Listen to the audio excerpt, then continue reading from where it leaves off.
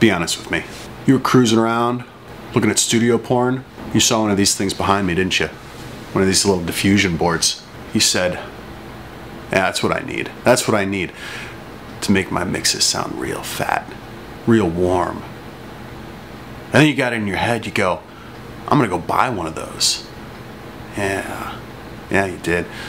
But you remembered, as you're looking up on Reverb, you can't spend $700 on this thing. You got a car payment to make.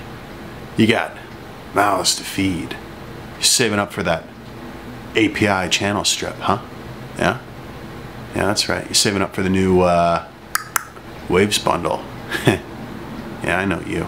But hey, you clicked away. You go, it's a pipe dream. I can never have one of those. They're too expensive. Who's got $700? Who can afford to ship a 30-pound piece of wood through the mail? Not me. No. So you clicked away, maybe, or maybe you got desperate. Maybe you got desperate. You go, it's just wood. I can make wood. And you find yourself here. I'm going to tell you, honest truth, the real truth, 100%. You can do this. $100, one afternoon, all the liquid nails that you can sniff. Shh. Just watch. All right, here's what you're going to need. You're going to need a 2-foot by 2-foot piece of 1/2-inch plywood. Don't go with the 1/4-inch because that thing's going to flex harder than a bodybuilder at a steroid competition. You're going to need 9 8-foot pieces of 2-inch by 2-inch select pine. And you're going to need 2 cans of liquid nails and a caulk gun. The last couple of things you're going to want to pick up are a 50-pound hanging kit and some sandpaper if you don't already have some laying around the house. And that's it as far as materials go, so take it all back and get cutting. As you can see, we've got the chop saw out and we're cutting this in a couple of different sizes. I started out with 1.5-inch cuts and went up in 1/2-inch increments all the way to 4-inch cuts. So you're going to have sizes that range from 1.5 to 2.5, 3, 3.5, all the way up to 4-inch cuts.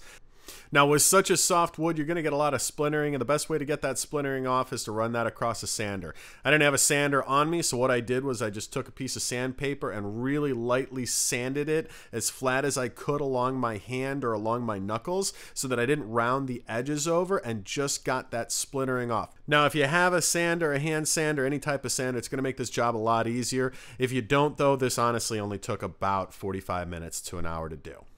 So once you've got 256 pieces of wood cut and sanded, take it all back in, break out that liquid nails, and start assembling. Now, when I first started assembling, I made the mistake of gluing this up with a thin coat of liquid nails. That's not what you want to do at all. What you really want to do is lay out a nice thick bead and use that thick bead of liquid nails almost like a base. So having that base is going to make it so you don't have to press so hard against the other rows of wood. If you do press hard against the other rows of wood as you're assembling this, they're going to slip off the back end. You're going to find yourself constantly readjusting this.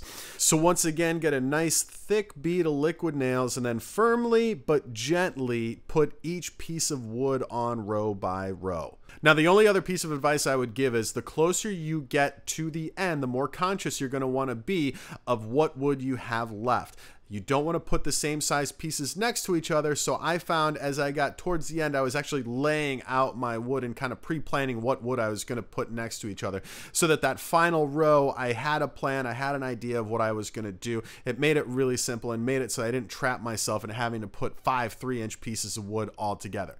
Now, I think what would be a really interesting experiment is to get a math problem going where you could figure out the minimum number of sizes of pieces of wood that you would need so that as you assembled this, no 2 pieces of wood would touch each other. So could you get away with 3 different sizes or 4 different sizes? I don't know.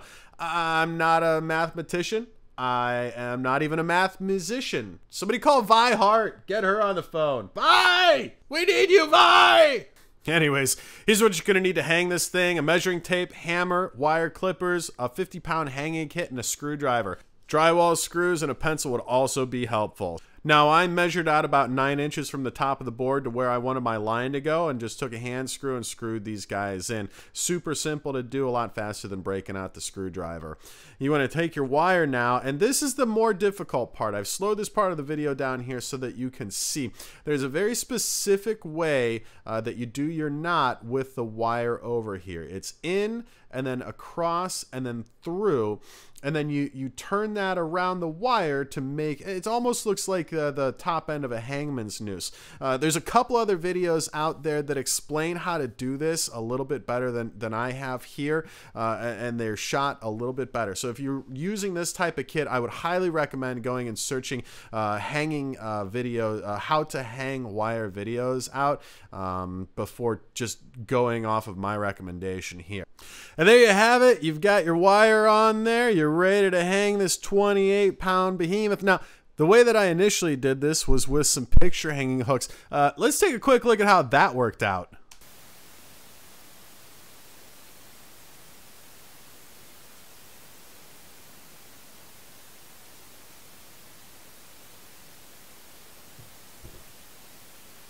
Well, that was a huge mistake. I've actually never had one of those pull out of the wall, so it was a little bit surprising when it happened, but not that surprising. I kind of knew that I was playing it a little bit risky when I started doing it. Anyways, we went ahead and stuck in some 50-pound drywall studs in this guy, and it's holding just fine now. I think the biggest part was getting it hung up. So that's really it. Super simple, super easy to do. If you have any semblance of a workshop, it'll go by that much quicker. Does it make a huge difference in the day-to-day how I hear things? I don't think so, but I also don't really think that this is the environment to tell whether or not it's going to make a huge difference. I would really have to have a RTA microphone and run smart and blast some pink noise through these speakers to tell you yes or no. I've spent way too many years in front of really big PA systems to be able to say for sure one way or the other.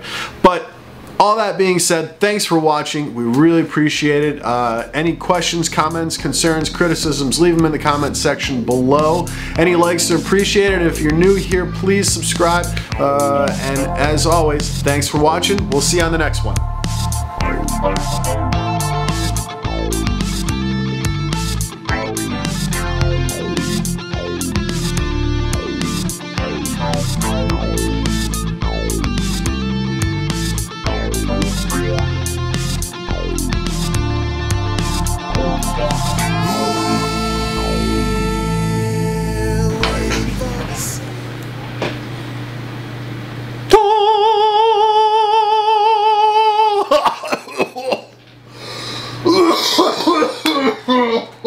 Oh.